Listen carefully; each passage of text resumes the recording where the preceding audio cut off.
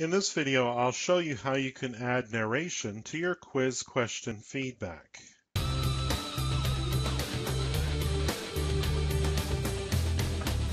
I've received this question a number of times, and while I've answered it individually, I decided that it might be best to do a little recording of my workaround for this particular question so that you guys can use this in your own e-learning projects. This question that's come up is, of course, we all know that we can add text-to-speech narration to any of our quiz question slides, but the question is, can we add text-to-speech narration to all of our feedback captions that appear on our quiz question slides? Now, there's no default function for doing this, but I've come up with a workaround that seems to work reasonably well. There are a couple of caveats to it, and I would mention those as we go through this, but this is a fairly easy process, so I'll show you what we need to do. First of all, we have, of course, our standard slide here. There's nothing special about this. I simply have a single question, single answer with 3 different distractors. I have a correct caption. I've decided to give people 3 tries, so I'm giving them 3 different feedback options. And of course, I'm requiring that they must answer the question before continuing, so I have a caption for that as well. Now, to generate the text-to-speech narration for these 5 additional objects that will appear on a quiz question slide, I've created 5 additional blank slides. And in fact, I'm not going to need those visible in output, so I'm going to select all of them and right-click and hide those slides. I've gone ahead and actually input the captions that do appear on the screen to ultimately become my text-to-speech information for the generating of those audio files. So let's go ahead and do that. You can access that from the audio drop-down menu and select speech management. Alternatively, you can press Shift-Alt-S, and that will bring that up. And once you have that window open, you can, of course, edit any of the text to make sure that it matches what you need it to say and make sure that it's both grammatically and spelled correctly and all that stuff. So I'm going to hit Generate Audio, and that's going to generate all of my text-to-audio files. Now, if you take a look in the library, you can see they've all been placed there. In fact, there's a total of 6 files. 1 audio file for the slide narration for the quiz question itself, and the 5 additional captions. So let's close the speech management window and return to the slide, the question slide.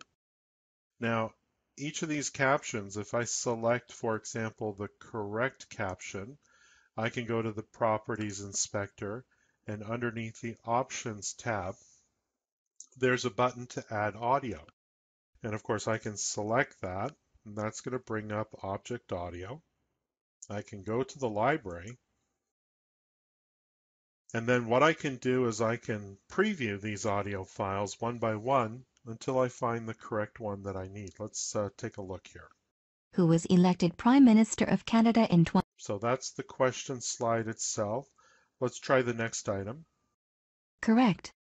Click anywhere or press Y to continue. So there's our correct caption. I'm going to click on OK, and then I'll hit Save. Now it's prompting me, and you may see this from time to time when you're doing this. Do you want to extend the display time to 3.4 seconds to match the new audio?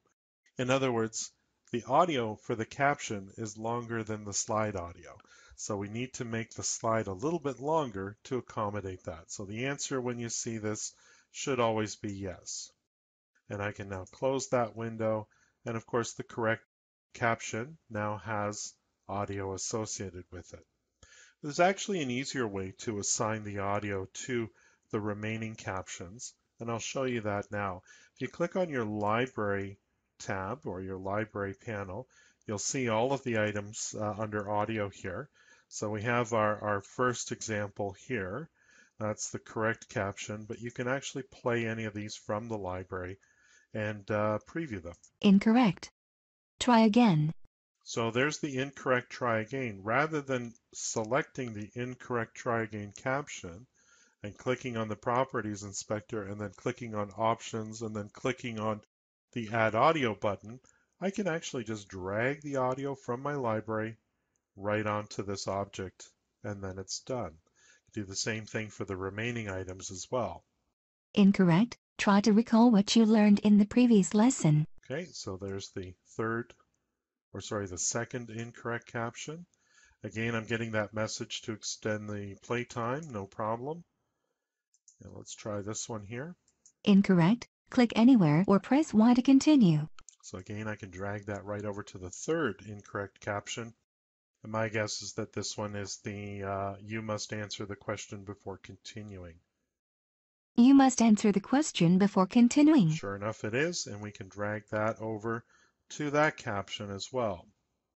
So everything's set up to work properly, and this should be no problem for you in the future.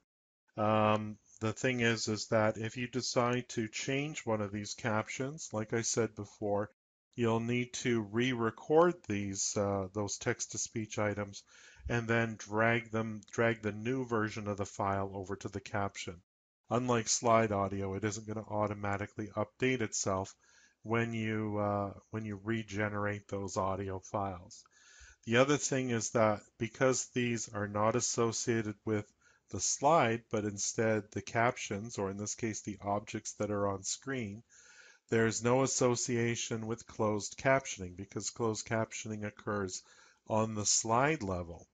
The good news, of course, is that you are generating audio for a text caption. So while there's no closed captioning at the bottom of your screen, at least persons who prefer closed captioning or require closed captioning will still have text displayed on screen. So it's still somewhat accessible.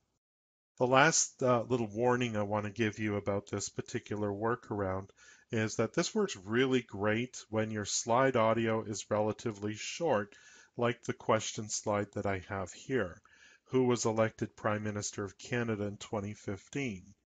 If you have longer narration at the slide level itself, you run the risk of a user selecting the correct answer and hitting submit before the slide audio is complete.